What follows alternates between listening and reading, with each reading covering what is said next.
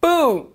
Hey guys, it's Carlissa from TTPM, and Halloween will be here before you can snap your fingers with the Magical Tales of Halloween Dust by the Magical Tales Family Traditions for ages 3 and up.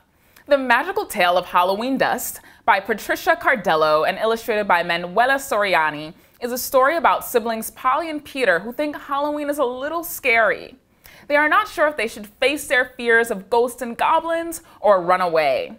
They then discover a magical Halloween dust that will help them face their fears. But is it the dust, or have they simply become braver? First off, I love this cover. It even has a little glitter on it. Not only does the set come with this book, which has a great story and illustrations, it comes with a packet of actual magical Halloween dust. The Halloween dust comes in a bright orange velvet pouch. This story is wonderful for kids who find Halloween to be a bit scary.